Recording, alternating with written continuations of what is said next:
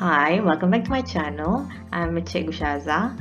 Today we are going to learn about the properties of acid and alkali from Chapter 6 for Form 2 KSSM Science. But before that, if you are new to this channel, please click on the subscribe button for more videos and updates. Now let's get to our lesson.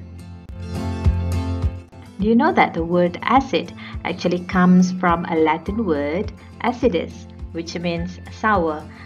Meanwhile, alkali comes from an Arabic word alkali, which means the ashes of plants. Perkataan acid berasal daripada perkataan Latin acidus yang bermaksud masam.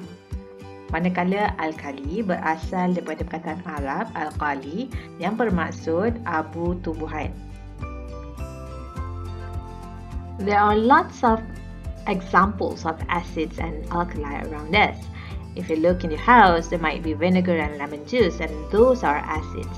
Meanwhile, soap and toothpaste are examples of alkali. The properties of acid and alkali. Acid has pH value less than 7, hence they taste sour and they are corrosive.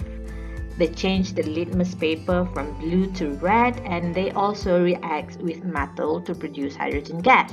Meanwhile, alkali, they have pH 7, more than 7, and they taste bitter and they are corrosive as well, but they change the litmus paper from red to blue, and they don't react with metals. If you look at the diagrams below, these are examples of tests that can be carried out to test on the properties of acid and alkali. For the first one here, you put a pH paper into a dilute hydrochloric acid, or you can use a litmus paper, either red or blue. You can use a blue litmus paper to test on acid, so it will change from blue to red. The second one is the corrosive test. For the corrosive test, this test has to be done in the fume chamber by using a protective goggles.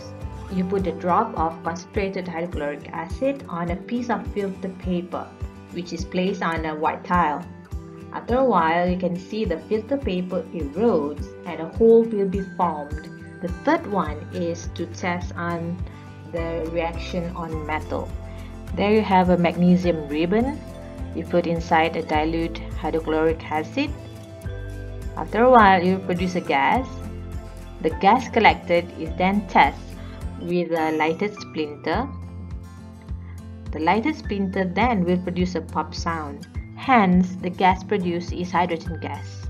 Same as alkali, you can test them with pH paper or litmus paper. It's just that the litmus paper will change from red to blue. For the corrosive test, so you put a drop of concentrated sodium hydroxide solution on the filter paper. After a while, you can see the filter paper erodes and a hole is formed. Alkali does not react with metals.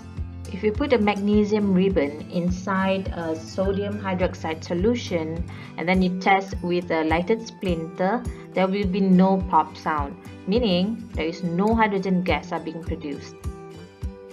Here's a tips to memorize the color changes on a litmus paper. The M here is merah, meanwhile B here is biru. If you put an arrow from left to right, M to B, from merah to blue, since the arrow is to the right, so you read the right two letters here. So these two AL will be alkali.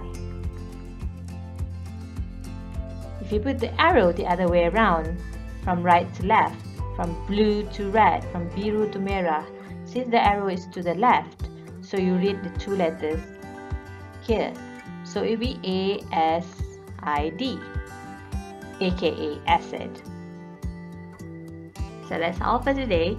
I put the link for the quiz on the description below, and I'll see you again for the next subtopic.